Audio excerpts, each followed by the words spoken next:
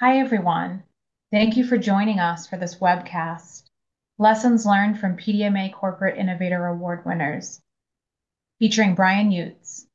My name's Kristen Corrigan, and I'm a member of the PDMA Board of Directors, and I serve on PDMA's Digital Content Committee and coordinate some of these webinars. Before we get started, two quick reminders. The session's being recorded and will be available in the near term for those who want to revisit the session. And second, during the presentation, the audio lines will be muted. So if you have any questions, please use the Q&A feature. And finally, please note that you can toggle captions on and off using the caption feature at the bottom of your screen. I also want to extend a special welcome to PDMA members that are participating today.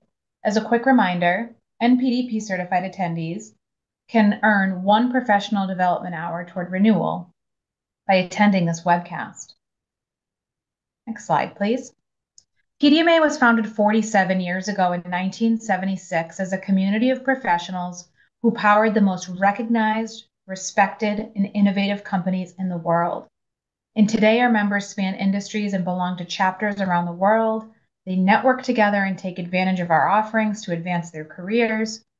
We are also the only professional association specifically focused on bringing in one community to nurture our discipline and spawn innovation. On your screen are some examples of how we do this.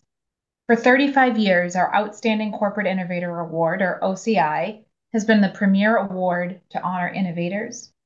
PDMA's Knowledge Hub, we call it K-Hub, is an excellent online resource for anything innovation. Check it out if you've not been there already.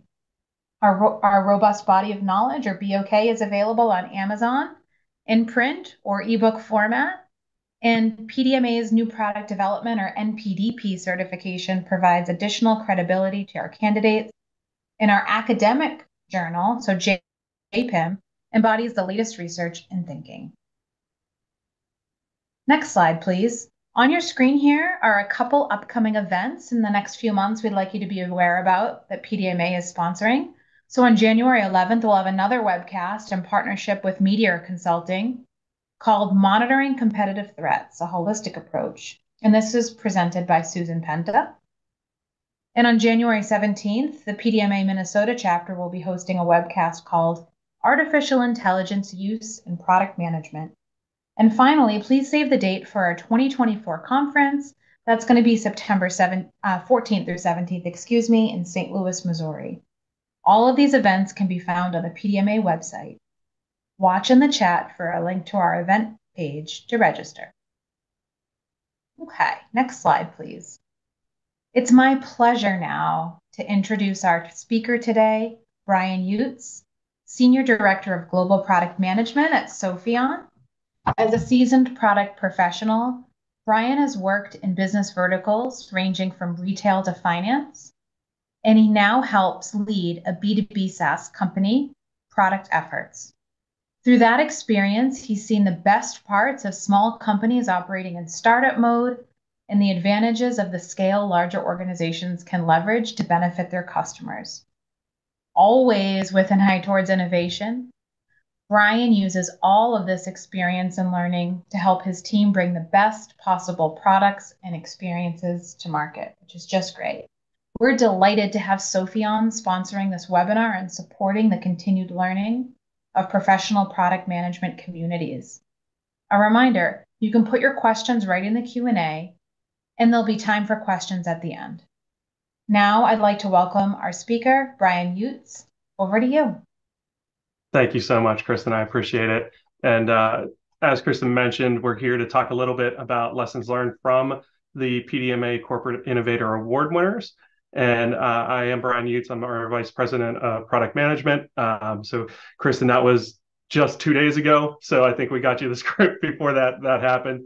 But thank you again for the introduction. And we look forward to having this dialogue. So we're going to talk a little bit about who Sopheon is, and then lead into some use cases that we have with our previous winners of that OCI award. So looking forward to the discussion as we go through this.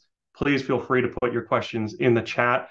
Kristen and her team will be taking note of those, and we'll have time for those at the end here but don't feel like you have to hold them to the end of the conversation.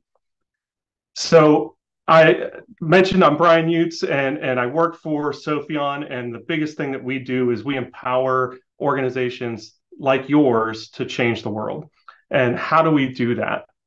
Well, we provide our organizations with the capability to innovate faster and predictably with alignment of strategy and tactics, which we'll talk a lot about today. And then over the last few months, if you follow Sopheon, you'll notice that we've really hit on this concept of innovation ops and having a full range of offerings in that area so that we can cover the entire innovation process for organizations at scale.